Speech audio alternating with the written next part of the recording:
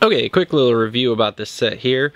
Pretty basic little skid steer, and the sets really haven't changed a lot over the years.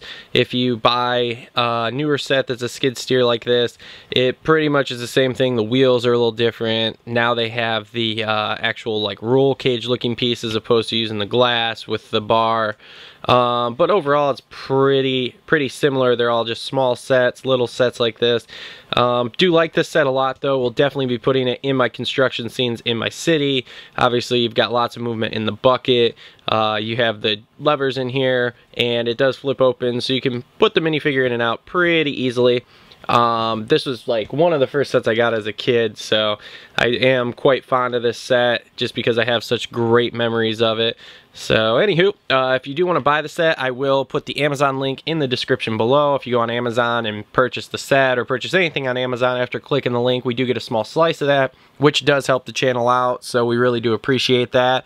But other than that, this has been another retro review. Thanks for tuning in. We'll see you next time.